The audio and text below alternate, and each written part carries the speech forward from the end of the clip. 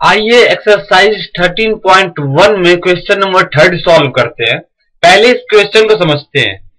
एक खिलौना 3.5 centimetre radius वाले एक कोन के साइज का है, जो कि उसी रेडियस वाले एक हेमिस्फेयर पर माउंटेड है। इस खिलौने की टोटल हाइट 15.5 सेंटीमीटर है, तो इस खिलौने का टोटल सरफेस एरिया निकालना है। आइए इस क्वेश्चन का सॉल्यूशन करते हैं। आइए सबसे पहले इस क्वेश्चन के एक फिगर ड्रॉ करते हैं। हमने एक फिगर ड्रॉ किया है। क्वेश्चन में कहा गया था कि एक खिलौना जो कि एक कोन के टाइप का है, एक हेमिस्फीयर के ऊपर माउंटेड है। तो हेमिस्फीयर के ऊपर एक कोन माउंटेड है।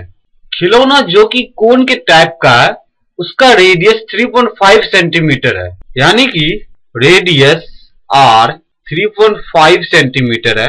और सेम यही रेडियस हेमिस्फीयर का भी है, जिसके ऊपर यह कोन माउंटेड है। हेमिस्फीयर का भी रेडियस आर 3.5 सेंटीमीटर है। इस खिलौने की टोटल हाइट 15.5 सेंटीमीटर है। टोटल हाइट जो दी हुई है इस खिलौने की 15.5 सेंटीमीटर दी हुई है।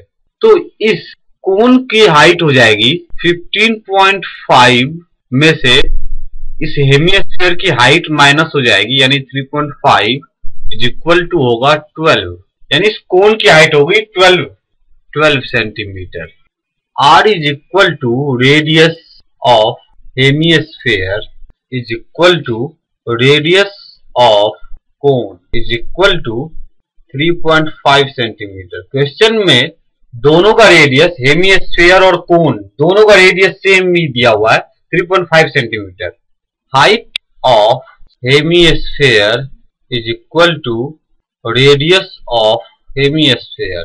हेमिस्फीयर की जो हाइट होगी वही हाइट होगी जो हेमिस्फीयर का रेडियस है, is equal to 3.5 centimetre. Hence height of cone is equal to total height of toy minus height of cylinder is equal to 15.5 minus 3.5 is equal to 12 centimetre. अब हमें कोन की height मिल चुकी है 12 centimetre. Slant height of cone is equal to root under are square plus H square is equal to root under are की value 3.5 है, तो 3.5 का square plus H की वैल्यू हमने निकाली 12, तो 12 का square is equal to root under 625 upon 4 is equal to 25 upon 2 centimetre. यानी कि कोन की जो स्लैंट हाइट है वो हमें मिल चुकी है 25 upon 2 सेंटीमीटर।